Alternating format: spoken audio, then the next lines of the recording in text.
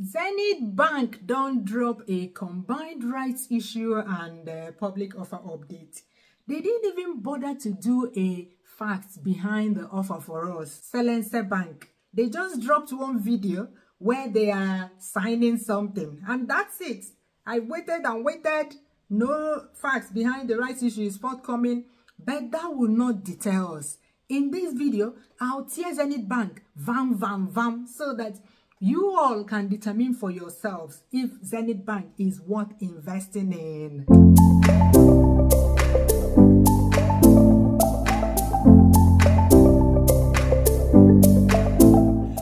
Hello, my people.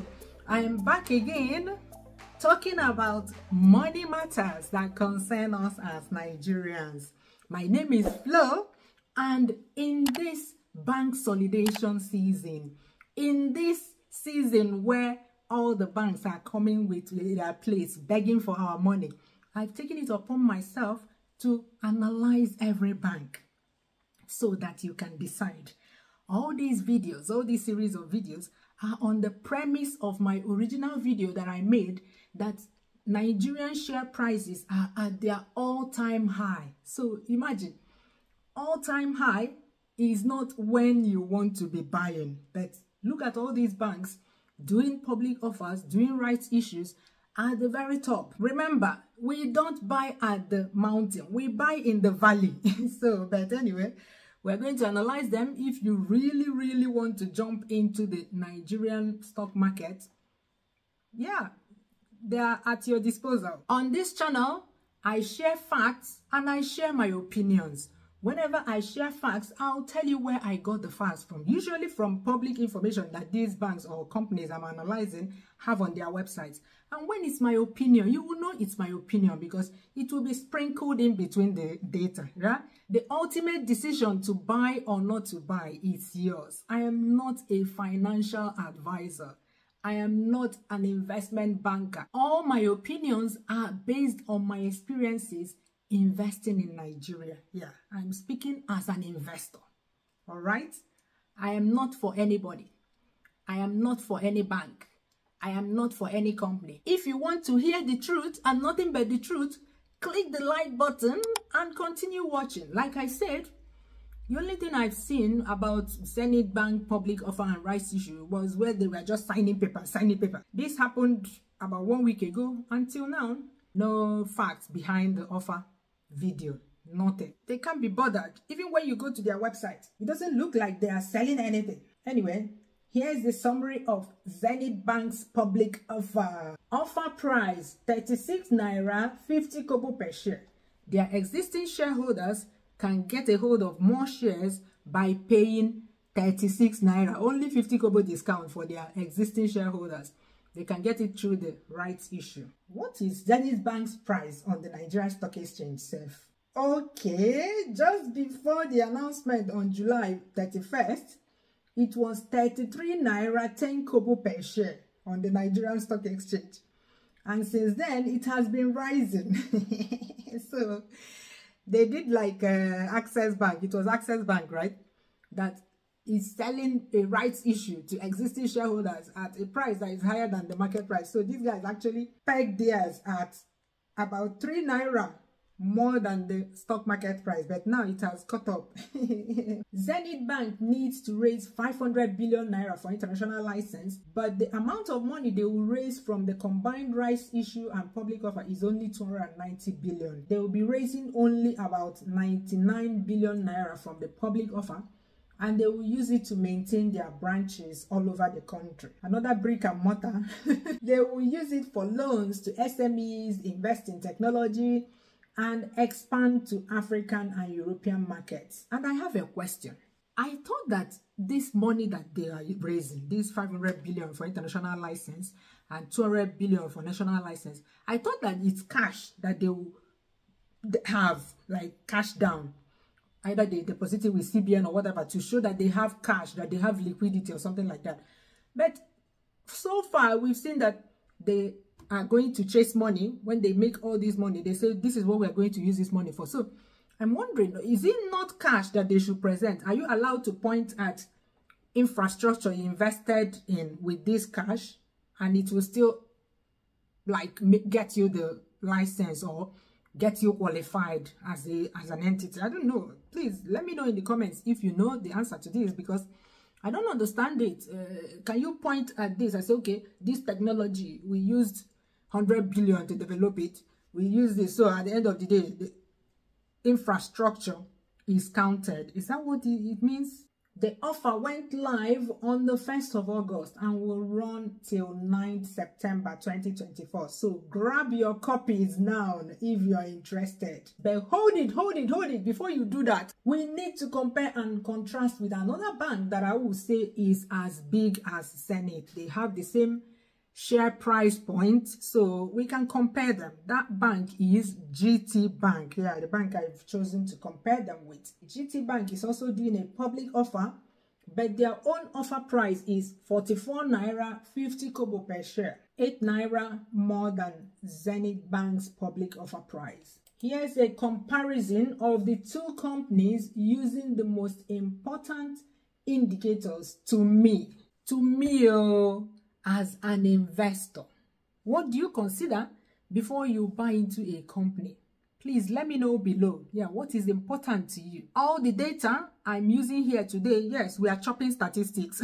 All the data I'm using here today, I got from Zenith and GTBank's website, from their financial reports for each year. If you want to know how I extract this data for this analysis, the link will be below, okay? I have an ebook for that. Let's start with what the prices of the shares of these companies have been over the past 5 years. Yes, the analysis is for the past 5 years. That's enough for us to do the analysis. 5 years is enough, yeah? GTBank's share price used to be much higher than that of Zenith, but in the past 3 years, their share prices became about the same. Earnings per share, even when the share price of GTBank was higher than that of Zenith, they were making about the same profits. You can see in 2019, the share price of GTBank was almost double that of Zenith, but they made the same amount of money the same year. GTBank made 6 naira 96 kobo per share, while Zenith Bank made 6 naira 65 kobo per share. Hardly any difference, yeah? Share price is truly not an indicator that a company is doing well. It's your job as an investor to look into their books and make informed decisions before buying. The same thing happened in 2020. GTBank was selling at an average share price of 25 naira per share. Zenith Bank was selling at 16 naira 80 kobo per share. Remember, this was average share price for that year for both companies. In spite of the price difference, they once again made about the same profit. And look at 2021. The share price of GTBank is still more than that of Zenith, but Zenith made more money than GTBank, and since then Zenith has been making more money for shareholders than GTBank. I know that these earnings are quoted on a per share basis. I also know that they may not have equal amount of shares, but this number contributes to how much you will get as a shareholder if you buy into these companies. So it matters to you as an investor. Let's continue. Last year, 2023, you can see that these banks made a lot more money than the previous years. So when they tell you our profits rose by 300% in 1 year, that is from Forex, also known as windfall, that came with Tinubu's regime. With the floating of the naira, banks brought out the foreign money that they've been hoarding and started selling it and made 300%. Yeah, that's where that 300% profit came from, because the dollar was around 500 naira before the floating of the naira. And then it went up to 1,800 naira per dollar. So you do the math. And now they want to be taxed 50% on that windfall. Or is it 70% now? I read in the news recently that is now itching for 70% tax on it. Also, they were not allowed to use it to pay dividends. Now, how much did these banks pay their shareholders? Now, that one, they important to us. You can see that even when GTBank shares were trading at a much higher price than Zenith, Zenith was paying the same dividend in Naira and Kobo as GTBank. In the world of investing, that means that Zenith Bank's investors were getting a higher return on investment than the GTBank investors. Let's say Mr. A bought 1,000 GTBank shares in 2019 and Mrs. B bought 1,000 Zenith Bank shares in the same 2019, At the end of the financial year, GTBank paid 2 naira 80 kobo per share in dividends, and Zenith Bank also paid 2 naira 80 kobo per share in dividends. Mr. A invested 1,000 multiplied by 30 naira 65 kobo. That will give you 30,650 naira. And he was paid 1,000 multiplied by 2 naira 80 kobo, which is 2,800 naira as dividend. Mrs. B, on the other hand, invested 1,000 multiplied by 18 naira 80 kobo, which was the average share price of Zenith shares in 2019.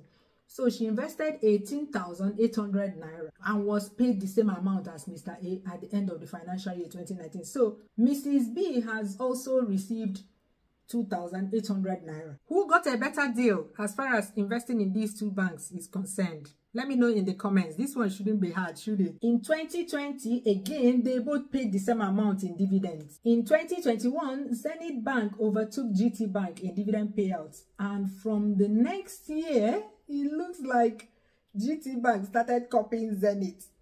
They paid what Zenith paid the previous year. The same in 2022.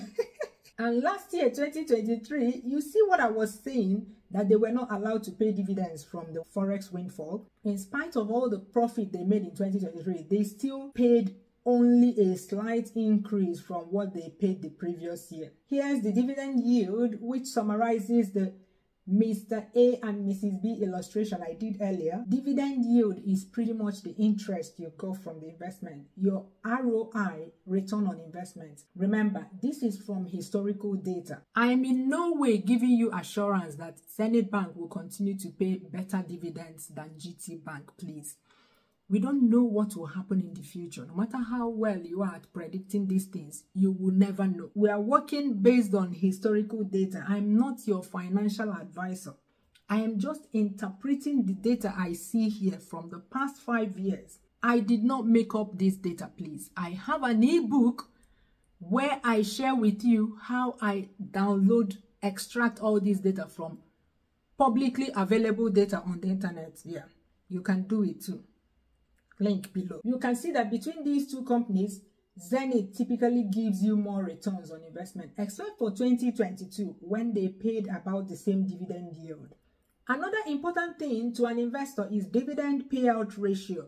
What percentage of their earnings is the company you invested in paying you as dividends? Can the company pay you better dividends, but they're not doing so simply because they're stingy? You need to call them and ask them questions. You can see that both of these companies are not stingy at all. They are consistently paying at least 40% of their earnings to their investors. You can see that the dividend payout ratio for 2023 is low. Again, that's what I said about them not being allowed to pay dividends with the windfall from Forex. That's why they made a lot of money last year, but they did not pay out the usual 40% minimum in dividend payouts. Then PE ratio, which if you have been following this channel, especially the shares videos bumper to bumper, you will remember that this number needs to be as close to 1 as possible. These two companies have similar PE ratio, with GTBank's slightly higher, which shows that GTBank shares is slightly overpriced. Yes, PE ratio is also an indication of whether the share price of a particular company is okay based on the money that you're making from that company, or it's overpriced or underpriced. You can also call it normal value, overvalued, and undervalued. So the further this number is away from the number 1, it means that it's overpriced, which means that the share price can be lower, like the share price that you see at the market or whatever they are quoting on their public offer is too high. That's what it shows as well. So assuming that you're investing, you're going to invest, even if you're not going to invest, if you were to invest, which of these two banks will you go for? Zenith Bank or GTBank, and why? Let me know in the comments below.